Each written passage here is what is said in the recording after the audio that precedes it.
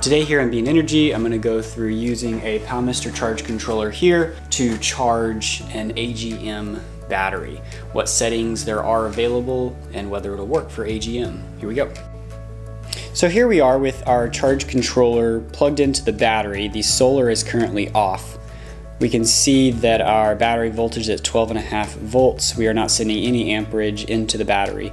I wanted to run through the settings real quick, showing how to properly charge an AGM battery, a generic AGM battery. So first we're going to hit this program button here.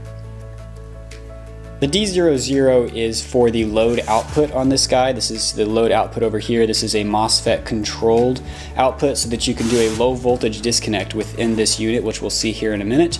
We're not messing with that. This is how many hours a day it's supposed to be on, so you can set that to a different number. When we get to D01, this is going to be your float voltage for your battery.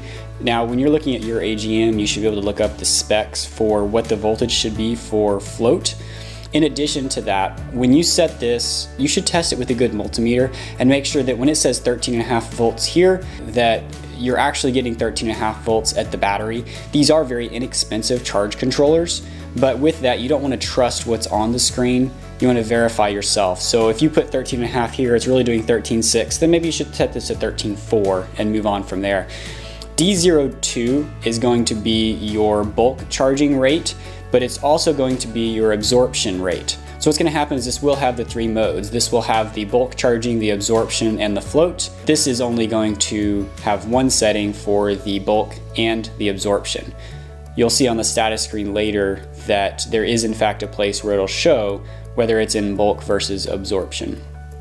D03 is your low voltage cutoff for that load output on this guy from earlier. It's only a 5 amp output, and it's whatever the battery voltage is. So this charge controller will work on 12, 24, 36, or 48 volt batteries. So if you have a 48 volt battery and you're going to run something off of the load here, then you're going to get 48 volts off of that terminal, which is actually at 5 amps, that's actually a reasonable amount of power, but there's not a whole lot of things that can be powered straight off of 48 volts. So just watch out for that. You're not getting that's not a 12 volt output, that is a battery voltage output.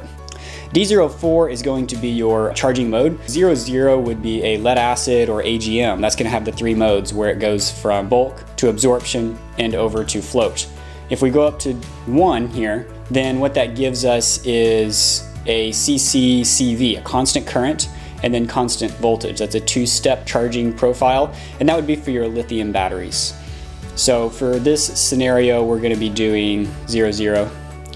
Something else to mention is that when you go to change a setting, once it's blinking and it's on the number that you want, you hold this enter button and wait for it to come back up. That's according to the manual how you're supposed to change the settings.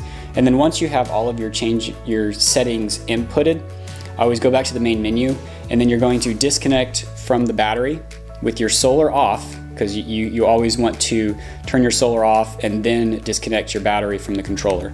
So I've disconnected the battery from the controller, and I always wait a few seconds before I plug it back in. And then we're going to plug it back in there. And now once it's booted up, the first thing I do is always go back in and check, are all of the settings where I put them?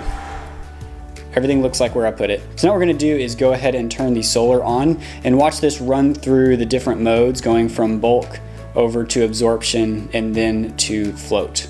Something else to note is that this 18.4 Celsius is going to be the internal temperature of the charge controller. So at 40 Celsius, the fan up here in the top will kick on until that gets back down to 40 Celsius and kick back off again. So if you were to monitor, that would be something good to check. A lot of people talk about these things burning up, and I haven't gotten a lot of info on the scenario around them burning up, but getting one of these, I would definitely plug it in, put it under a load, make sure when that hits 40 Celsius that the fan comes on. All right, so here we are at 4.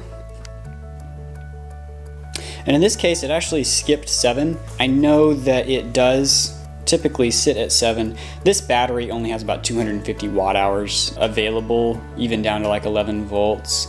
It's a very old, used up battery, so it could just be that that's causing the problem.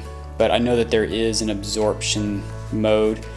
Go ahead and run this through again.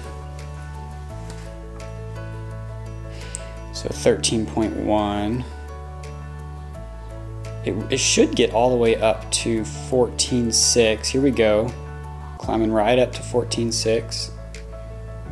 And then it goes ahead and drops back down to 13.5. That's what it does. It must have some sort of a calculation of how long to stay in absorption, and for whatever reason this battery, it does not stay there very long. There's the end of another Bean Energy video. So that's how to use a PowMr 60 amp charge controller to charge an AGM battery, and really it's the same for lead acid. You need to make sure you look at the charge profile voltages for your battery to make sure that it is charging it correctly, and also verify with a voltmeter to make sure that any charge controller you connect to your battery is in fact charging at the voltage that you told it to. Trust but verify.